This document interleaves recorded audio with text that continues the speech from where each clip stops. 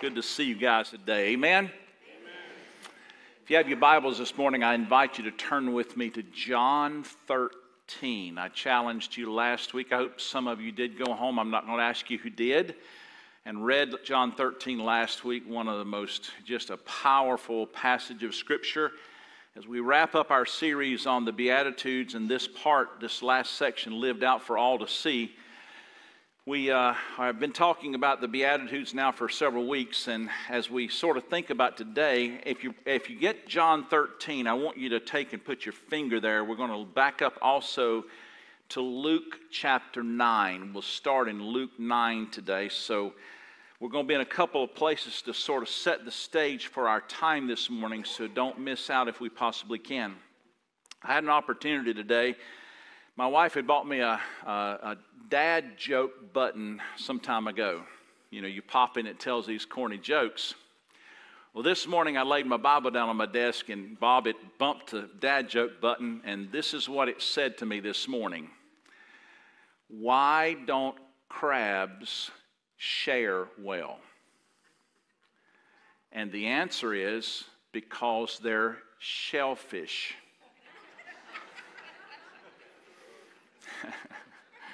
That'll help set the stage for our time this morning, if you would please.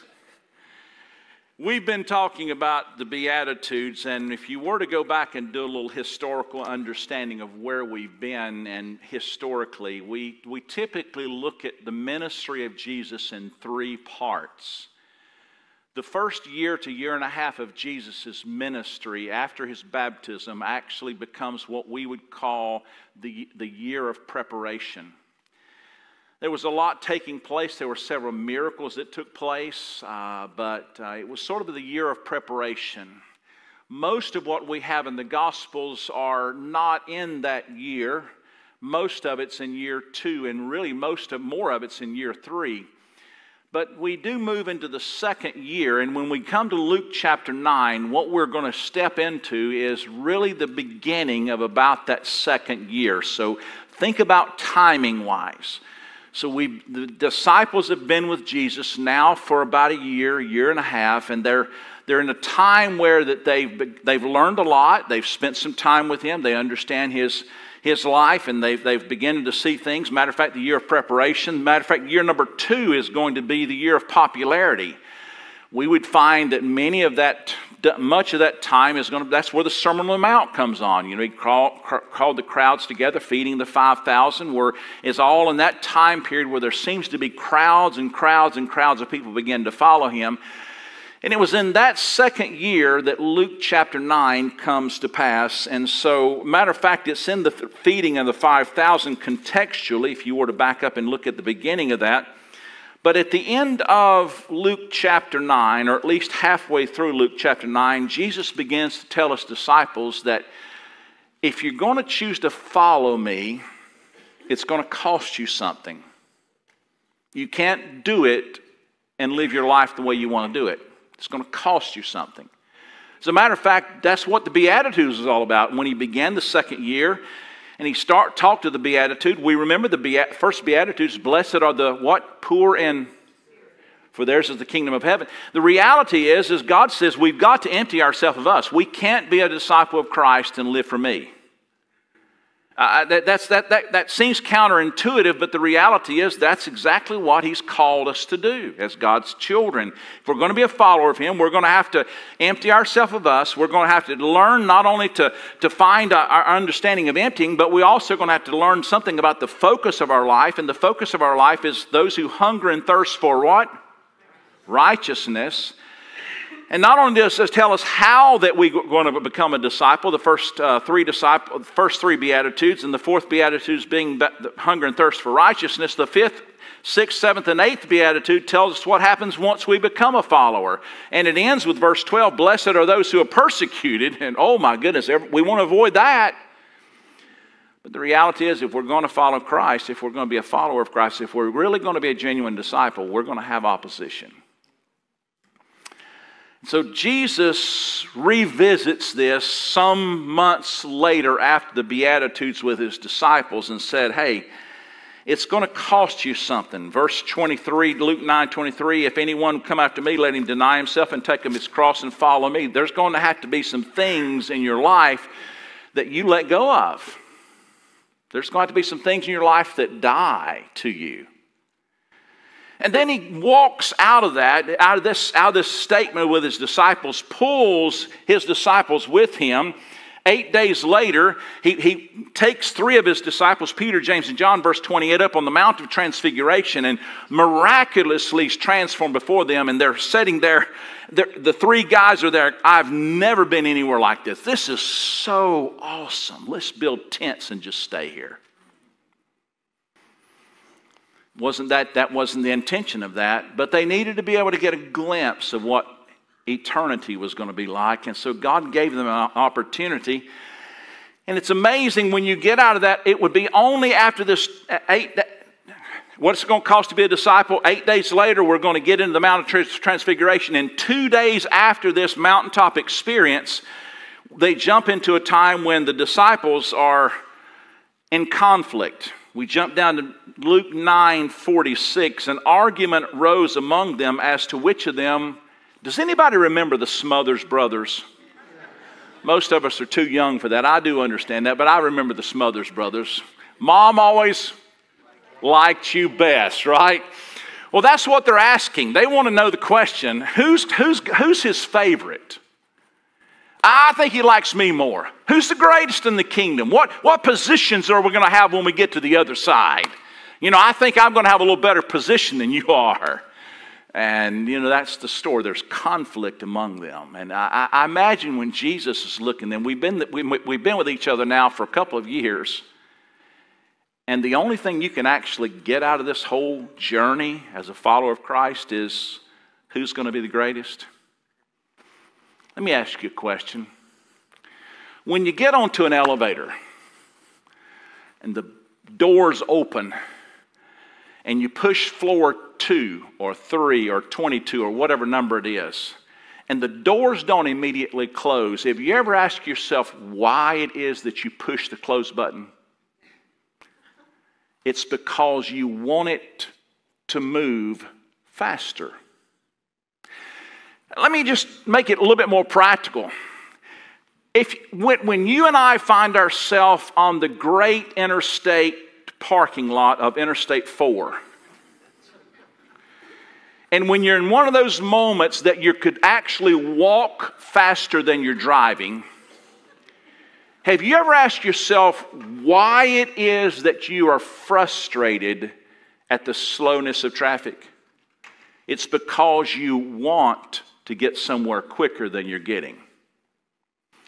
And the question could be asked about waiting in a doctor's office or whatever other particular piece that we might be visiting in when we find ourselves. The truth of the matter is, we oftentimes want things in life that we're not getting. And the reality is, when we find ourselves in those moments and the lives around us are frustrating or whatever it is, who is the center of our frustration? Is it not me? I am. I'm the center of my frustration. It does have nothing to do with the traffic. Has nothing to do with the long wait in the doctor's office. I want to do something different than what we're doing, right? Can we be honest? And when the disciples got to the place a couple of years into this journey with Christ,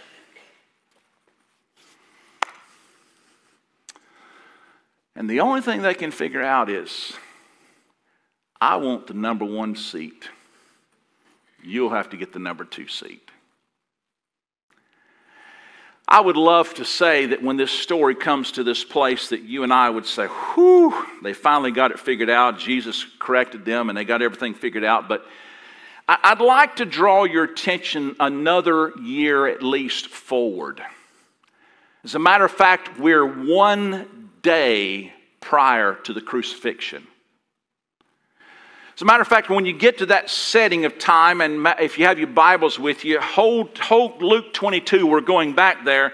But would you join with me back to John 13, which is where we're going to spend our time together today? We're 1 day before the crucifixion. Jesus has now gathered his disciples. Now, they've been together 3.5 years. They've been through a lot of difficulties. As a matter of fact, year 1 may have been the year of preparation. Year 2 may have been the year of popularity. Year 3 was the year of persecution. They had been through a lot. There'd been some folks walked away because they've been through a lot. John 6:66, remember that? Many chose that day to walk no longer with him because it was just too tough. But his disciples have gathered into the upper room. It's Jesus and how many people? 12. Just a hint. I know some of you, wait a minute. Yeah, I know you're counting. I know, but it's just 12. Let's just go with 12. And they're in the upper room. John captures the moment. Now listen to what he said in verse 1. Now before the feast of the Passover, when Jesus knew that his hour had come to depart out of the world to the Father, having loved his own who were in the world, he loved them to the what? End. And then verse 2, I want you to catch, don't miss this, during supper. Can Baptists say amen? All right, good deal. Glad we're there. They had come to the Lord's Supper, what we commonly call the upper room experience. They had got to the place, Jesus has pulled his disciples. We're going back to Luke 22, so if you'll just go ahead and scoot there. They pulled his disciples together, and they're in the upper room. They're getting ready to have the Lord's Supper, and what we would now know it would be constituted in Luke chapter 22 formalizes that. It's one of the passages of Scripture we use to sort of help us to walk through that passage to understand what the significance was and how Jesus had laid it out for us. And matter of fact, that's exactly why what we find in Luke many times. While Mark oftentimes is so very much concerned about the chronological order, Matthew hit and misses it, but he's really concerned about making sure that the Jewish thing stands out. Luke gives us a lot of detail that a lot of other guys just leave out. So in Luke 22, he's telling us the same story in Luke 22 that John's telling us in John 13. It's the same event, the same moment. And so the institution of the Lord's Supper here in Luke 22 verse 14, and the hour had come to, he reclined at the table and his apostles with him, and he said to them, I've earnestly desired to eat the Passover with you. Again, we got the Lord's Supper taking place. He's getting ready to give us instruction. If you notice the next probably point in your Bibles that has something to do with a subpoint, it goes to verse 24. So after the instruction of the Lord's Supper, I can almost imagine this holy moment. We've gathered together. We know something significant's taking place, and we've had the Lord's Supper. And what's the first words out of the disciples' mouth? A dispute arose among them as to which of them was regarded as the... Are you kidding me? 3.5 years with Jesus. They're one day before the crucifixion. And what are they still most concerned about? What rank am I? Who's their focus? Themselves, right? You can see that in the text, can't you? They're most concerned about themselves. And then he gives them this story. And then he goes on to tell us about Peter. By the way, if you jump on down to verse 31 of this passage, he's going to give us some specific instruction about Peter. Peter's in the group. I imagine Peter's one of the guys going, ha ha, he likes me best.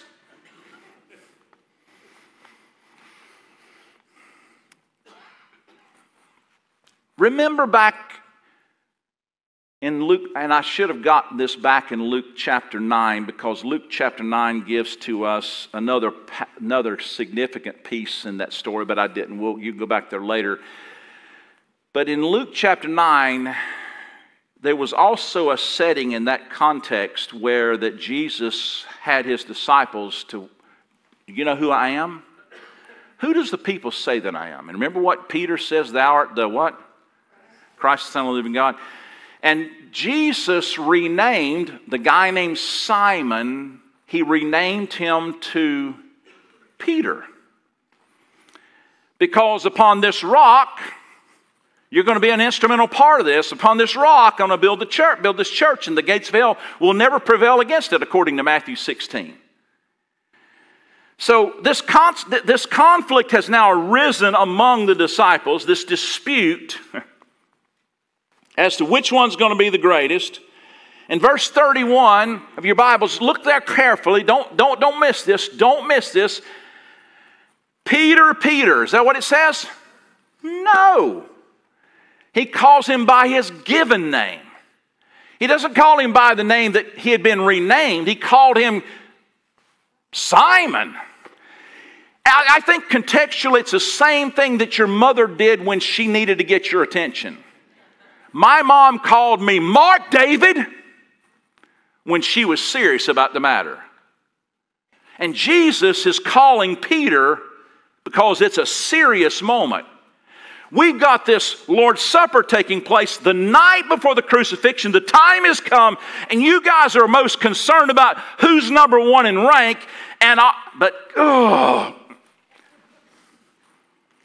I imagine that's one of those moments that if Jesus was God, and he was, he wanted to take him out and start a whole new bunch. You think he's ever been that way with you? I know he has been with me. Simon, Simon,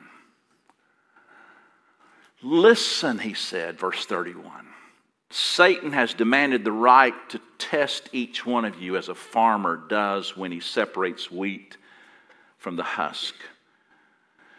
But Simon, I've prayed that your faith will be strong. And notice this next statement. I'm reading from the ESV, and it may be a little different terminology here, but I want to make sure you don't miss this. As verse 32 ends, and when you have come back to me. Jesus not only knew that he was going to deny him before the sun rose the next morning, Jesus also knew there was going to be a restoration. When you've come back to me, help the others. Peter said, whoa, Jesus, you got to be kidding. I'm not only number one in rank, but I'm willing to go with you no matter the cost. Remember, if you're going to be my disciple, you're going to have to take up my cross, take up your cross and follow me daily. Lord, I don't care the cost. If I go to jail or even if I die, I will never, ever, ever depart from you. Jesus replied, Peter, again, interestingly enough, he changes his name back to his allotted name. I tell you that before the rooster crows tomorrow morning, you'll say 3 times that you don't even know me. Now, I said all that, and I know that's a pretty sizable introduction, but I said all that because if we read John 13 without that background, you'll miss the significance of why John 13 is so critical. Remember, Luke 22, the Lord's Supper, is the same event that John 13. John 13 only gives us partial information. As a matter of fact, there's a lot of information that John gives us.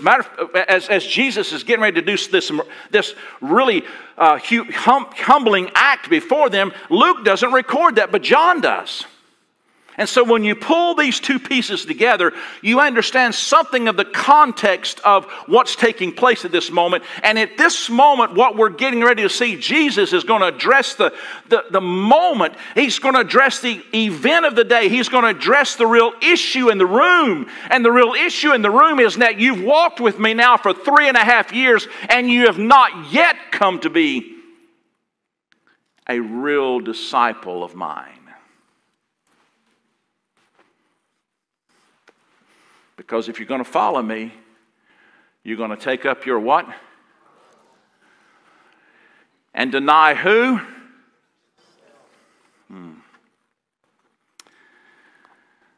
So we walk into this journey, and for the next few moments, I'm just going to try to walk out a quick outline if I can. I know there's quite a few fill in the blanks, but I think we'll move fairly quickly today. But I think we need to understand the context before we understand what's taking place. John 13:1. Now before the feast of the Passover, when Jesus knew that his hour had come, he knew the timing was at hand for him to depart out of this world and go to the Father. He having loved his own who were in the world, he loved them to the end. During the supper, when the devil had already put into the heart of Judas Iscariot, Simon's son, to betray him, Jesus, knowing that the Father had given all things into his hands, and that he had come back from God and was going back to God. And if we can, pause there, because we first need to understand that what Jesus is doing is setting a table before his disciples. He's setting a table.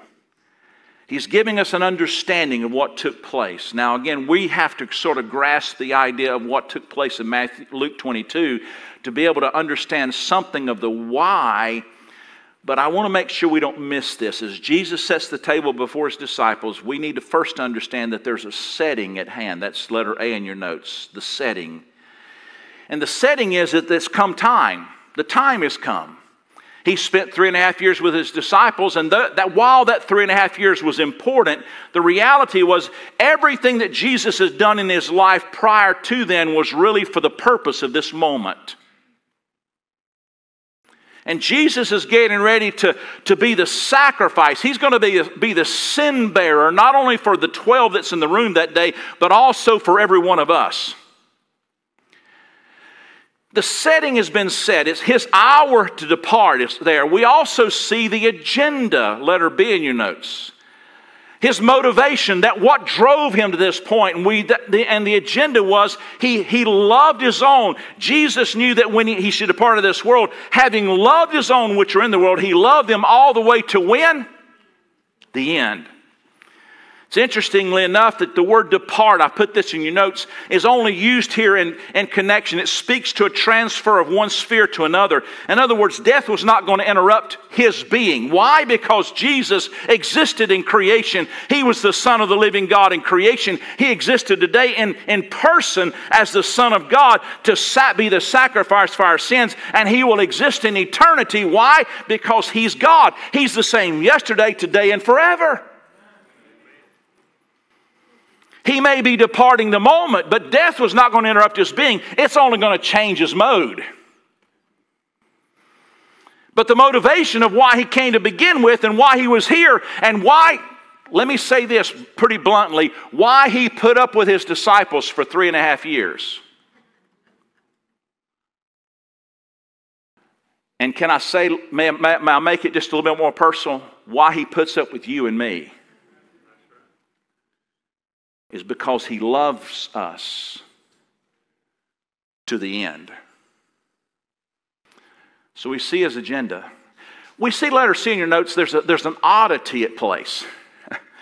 In this story of his disciples and all that's taking place in this, what we would see this sacred moment of time, we're introduced to a guy that's here. All of a sudden, the guy that shouldn't be here. And his name is Judas, who had already made a pact with a priest in Matthew chapter 26. Isaiah, looking forward prophetically, says that this pact was an agreement with hell itself. And yet as Jesus gathered his disciples that day to do that which he was going to do for his disciples that day, he did for his disciples even the one who had already chosen to betray him. Jesus, knowing the hearts of every one of them. You know, we want to point out this morning, and here's what's so guilty of us. We want to point out the fact that rascal Judas. But I don't want you to miss Luke 22. Because there is not one of his disciples that's not without fault here. The rest of them are complaining and arguing, fighting over who is number. And it's in the context of this moment that the motivation of Jesus brings him to this place to pull these people around him that are quasi in name only disciples. I'm not saying they weren't saved, but there's not one of them yet sold out.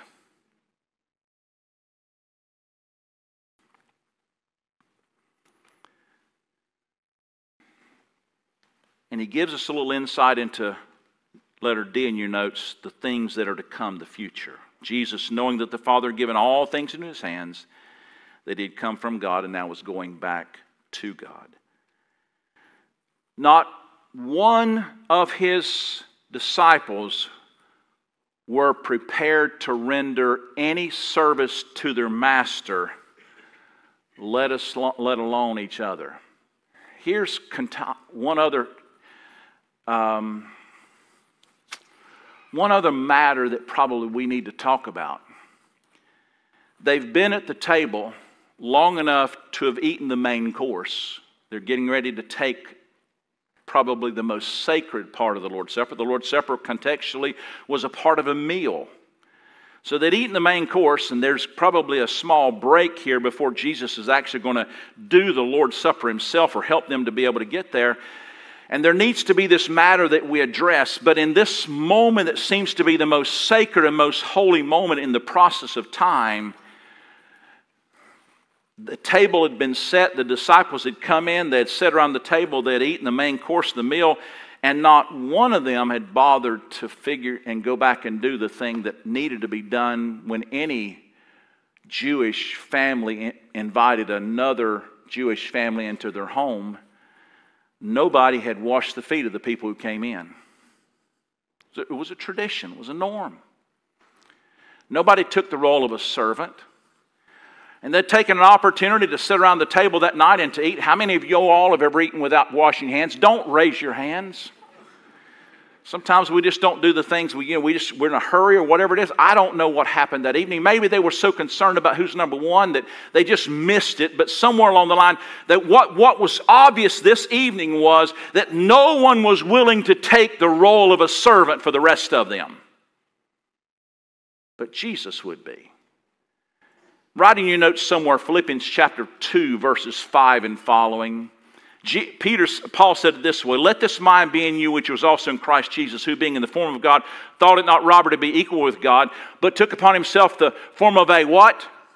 "Servant, and humbled himself and became obedient to the cross, that he would become our sin bearer." But not only did he humble himself, become obedient to the cross, we find the display of that in this text radically well. Watch for the balance of our time together. Verses 4 through 17, there's only a second point. We see the towel of humility we find for his disciples. It's not a fill in the blank there, I don't think. The towel, and he does that, the towel aspect has to do with, while he set the table, he's given us an understanding of the context of what's taking place. There needs to be a display of something that he's looking for his disciples to embrace, and not only to embrace, to be able to hold on to, but to display in their own life. And so he gives them, verses 4 through 11, a model for the next generation. Jesus is no longer concerned about the disciples in the room alone. Jesus is setting the stage for what the disciples must be doing for the rest of the world, so that the generations, plural, that are to come would grasp and embrace and understand what Jesus had done on their behalf. Understanding and knowing our awkwardness. To some level, we are all crabs.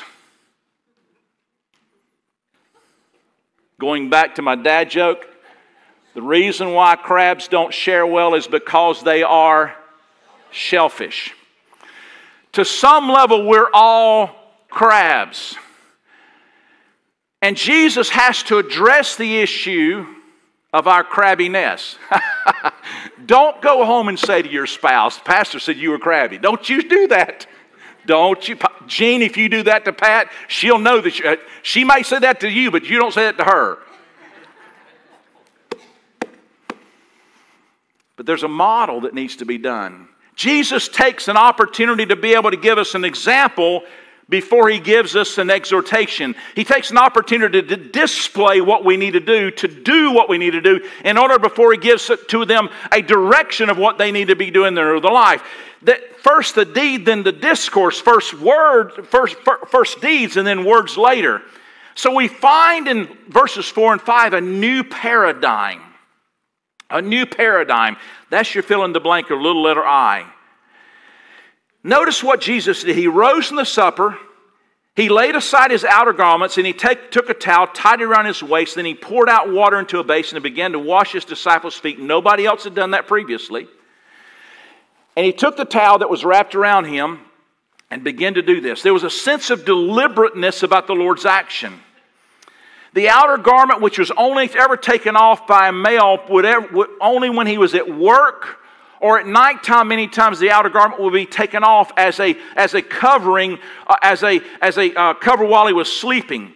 But now he takes upon this outer garment and he places around him a towel, a sign, a symbol of servanthood, of humility, took a basin, filled it with water, and approached the first one of his disciples. Now, as I'm thinking about this moment, Jesus we already know that he is King of Kings and Lord of Lords. The disciples have already acknowledged that he's the Son of the living God. They've gathered that to some level. We're going to see even more of that. But the leader of the house does the most menial task. And I imagine, especially in light of their most recent conversation. What was their most recent conversation? Do not forget it. Who's the greatest? I can imagine in light of their most recent conversation that there must have been a hush in the room. One of those moments where they found themselves sort of overwhelmed with guilt, with possible discouragement, with a sense of understanding the significance of the moment, that they had not taken anything previously, but Jesus now is giving them a new paradigm. As the incarnate Son of God moves from disciple to disciple and finally to the feet of Judas himself and washing Judas's feet, what a day that must have been. Verses 6 through 9 gives to us an impulsive reaction. There has to be one in every crowd. And his name was Peter. When he came to Simon Peter, I imagine Simon was probably close to the end. But anyway, when he came to Simon Peter, Peter's question was, Lord, you think you're going to wash my feet? And Jesus said to him, Peter, what I'm doing you don't understand now, but afterwards you will. Obviously, there's a deeper lesson here than simply mere foot washing. It's not just the ritual that's going to be bringing about. There's a significance that's spiritual, that's much deeper. So Peter said to him, as most people would, well then don't wash my feet. Why don't you just wash my whole body? Jesus answered him, if I do not wash you, you'll have no share with me. So Peter said, Lord, not my feet only, but also my hands and my head. There was an impulsive reaction. There's an exhibition that Jesus instructs. There's a telling exposition, as it would be in verses 10 and 11. First of all, he speaks to the 12, all disciples. Verse 10, he says, Jesus said to them, the one who is bathed does not need to wash except for his feet, but is completely clean. In other words, they're at Calvary. They had not seen it yet. They didn't understand what was happening.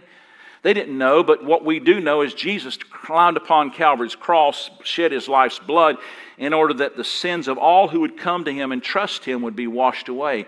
There's a radical cleansing that takes place when you and I place our faith in Jesus Christ. Every sin that you have committed, every sin you are committing, every sin you will ever commit has all been taken care of in that one moment. You have been radically cleansed, and nothing can ever separate you from the love of God. And that's an amazing feat. However, the disciples needed their feet washed. Why? Because there needs to be a recurrent cleansing in every one of our lives. How many of you all sinned this week? The rest of you just did. Lying is still a sin. I know that. It's getting old. I understand that. But it still is. And as we find ourselves walking in this journey of life, we continue to blow it.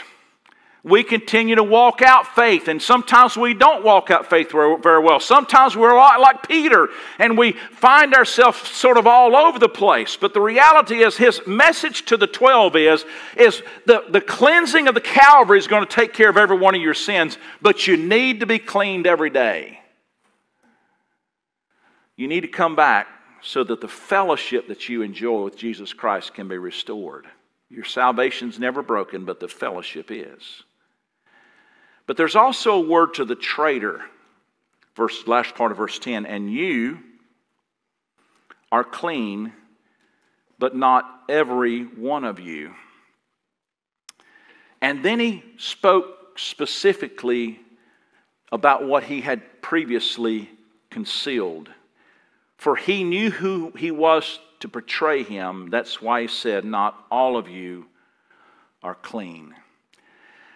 I've got a hunch at this moment in life, there's no way biblically to prove this, but I've got a hunch with this story and the way this is laying out, that as Judas, while he had already made a pact with the centurions to come and capture and arrest Jesus, I sense just the way the wording of this passage says, this was Jesus with his final olive branch to Judas to say, if no matter what choices you've made, the opportunity is still available for you to come to faith in Jesus Christ. I say that because it's encouraging to every one of us, because some of us have blown it miserably. Anybody blown it miserably? I'm going to say I have. Sometimes we need to be reminded that no matter how far we've gone away from God, God still has an opportunity for us to come back, as long as life is still within us. Secondly, we find, or let her be in your notes, there's an exhortation, the teaching. He's already given them an example. Now he's going to give them an exhortation, a teaching. He demonstrated humility. Now he's going to declare what needs to take place as a result of what he's done. And what we need to grasp, what we need to understand is the key. We talked about this title of this message is the key to the discipleship, the key to the successful discipleship. And it's wrapped up here in verse 12. When he had washed their feet and put on his outer garments and resumed his place, he said to them, "Do you understand what I've done to you?"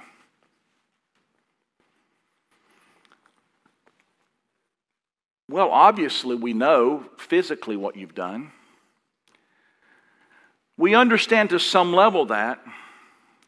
But as you step in the room and see the tension and feel the tension that's going on, and I imagine here no one's willing to speak, I almost sense a similar feeling as what it must have been in John chapter 8. Remember the lady caught in adultery? Crowds were around, everybody's making accusations and stone her, stone her, stone her. And Jesus knelt down, and what did he do? He began to write in the sand. Not a word was spoken. He just wrote. There has to be a bunch of tension. Nobody else is speaking either. And he looks up and says, "You who are without sin, cast the first stone." You go ahead. Jesus writes in the sand. And they all walked away. Quietly. There's something about the inner conviction inside of our hearts that we know inherently that there's something more that's needed from us. And so the moment is this moment, this issue, the key issue here is the sense of the understanding. Do they really grasp it? And Jesus takes an opportunity to build upon that by capturing this issue in verses 13, 14, 15, and 16. And he says it this way: "You call me teacher and Lord, and you're right, for so I am."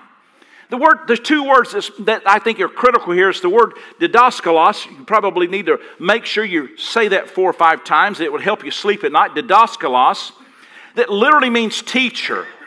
31 times Jesus was referred to in Scripture as the teacher. He referred to himself this way 8 different times. It was the word that was equivalent to the word rabbi. It was a common title for dignity conferred by students upon their teachers. You call me teacher, but you also call me Lord. It's the word kurios, not curious, but kurios. It's a word that expresses authority and lordship. It literally means to be owner. You know, we oftentimes, in our conversations with the Lord today, we just say Jesus or dear Jesus or Heavenly Father. We have words sort of in terms of endearment, and there's nothing wrong with that, but we don't find any of that in Scripture. There's always high levels of dignity and respect that's spoken when they refer to Jesus. You call me teacher and Lord, and you are right, for so I am. But if I then am your Lord and teacher and have chosen to come in today and put on the towel and wash your feet, you need to wash one another's feet. There's an example he's given. For I have given you an example that you should do as I have done to you. And here's the expectation, verse 16. Truly, truly, I say to you, a servant is not greater than his master, nor a messenger greater than the one who sent him. Jesus said, what I've done, you do. You know, if I were to look at that, and some denominations actually take foot washing to be a ordinance of the church. And I'm not saying that they're wrong. Scripture doesn't teach us that it's an ordinance of the church, but I believe what the intention of Jesus was much deeper than the physical act of washing feet. So therefore, verse 17, there needs to be a clarification of the issue, clarifying the issue, the challenge. Jesus says, if you know these things, don't miss this next word. Most of your translation says, blessed are you if you do them. Now, here's where it brings me back to the Beatitudes. While the two have nothing to do, as a matter of fact, the Beatitudes really were very early in year 2. Jesus pulled his disciples aside and said, guys, I want to make sure that you get where we're heading. I want to make sure you understand in order when we get there, I want you to know what's required of you. I'm calling you to follow me. I'm calling you to be my disciples, and if you're going to be my disciples, you're going to have to learn to empty yourself of you. That's point 1. You're going to have to understand that that's how it all begins. And everything builds upon that. And if we still struggle in that end, and let me say 3.5 years into the journey of following Christ, they're still struggling with point 1.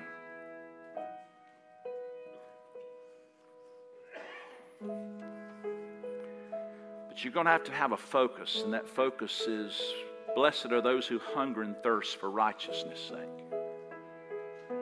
And when you come to the place and you empty yourself of you and we have the proper focus, it builds and it builds and it builds to the point where that as we live our lives out before Christ and before this world, we find ourselves, blessed are those who are persecuted. And life gets tough.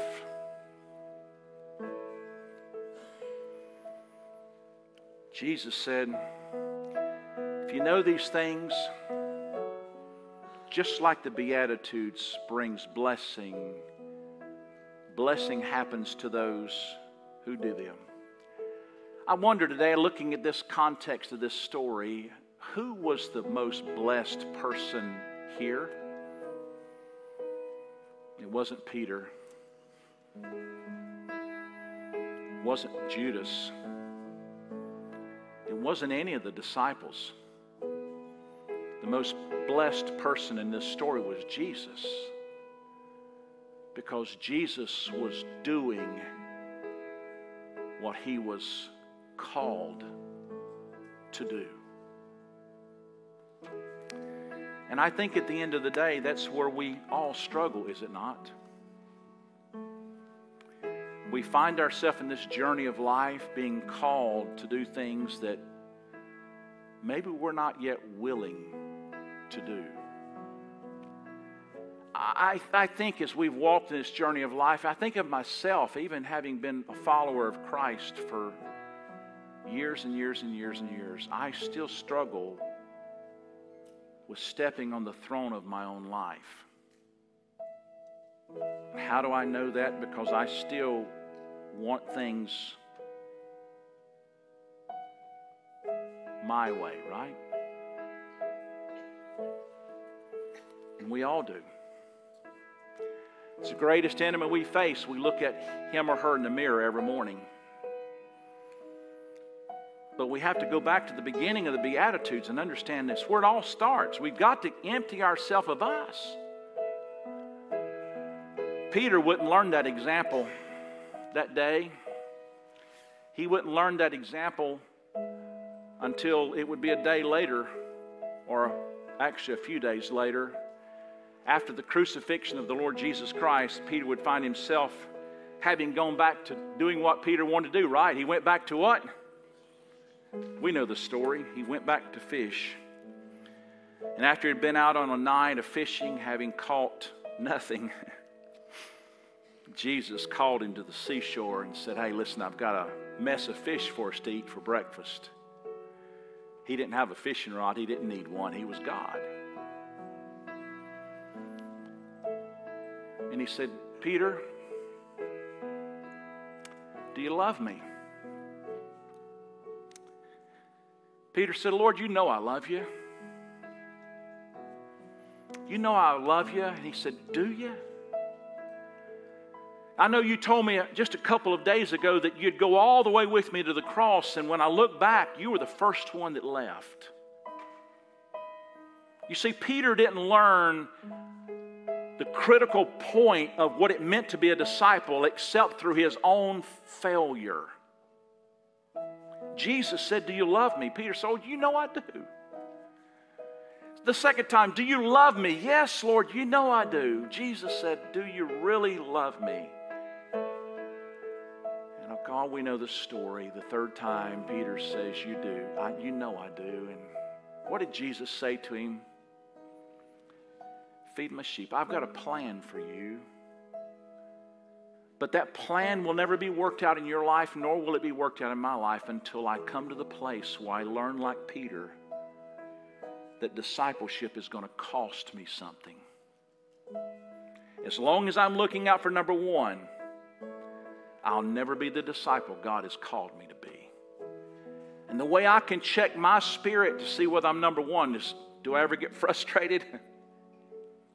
Yeah, I still do. I'm working on that. God's working on that. But I'm learning something, and I continue to learn in this long journey. I'm still learning. And we all need to. That it all starts back at point number one. I've loved a lot of the shirts we've made in our church, but this is my favorite one.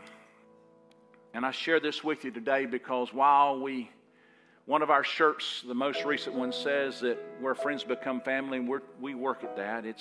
We're not perfect. We fail at that so many ways. But I think the real strength of our church lies in the fact of knowing that one of these days we need to understand that it's not about me.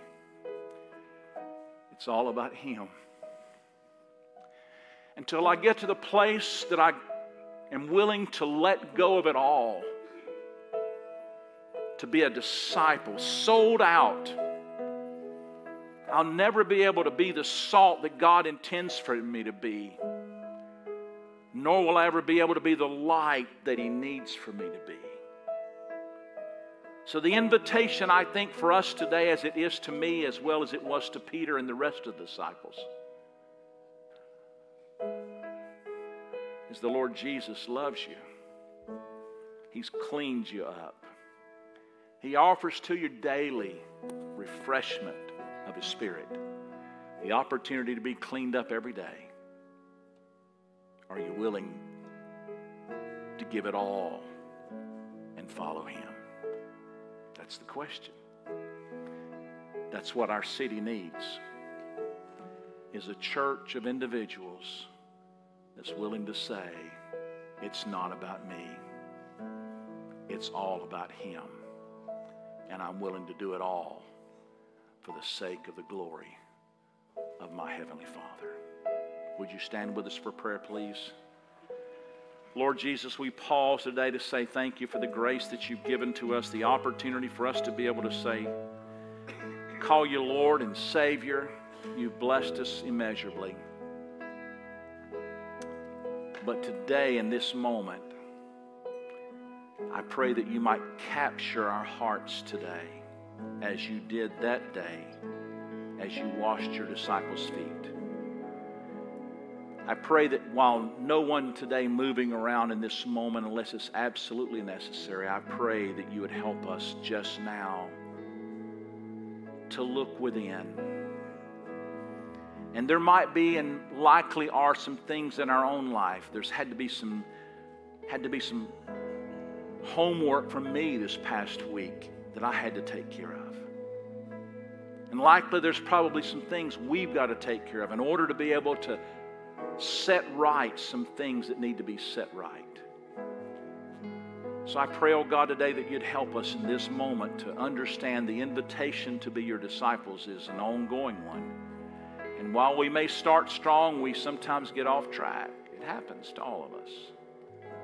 But I pray that you'd call us back as you did Peter, so that we might be sold out for the Savior, that ultimately the world might know that we are indeed the followers of Jesus Christ, that we may be salty enough to them that it would draw them, attract them to Jesus, and that the light of your truth might shine upon their lives, that they may be able to see the opportunity of your love and your grace and forgiveness that comes through Jesus Christ. So bless us even as we ponder these words today in Jesus' name.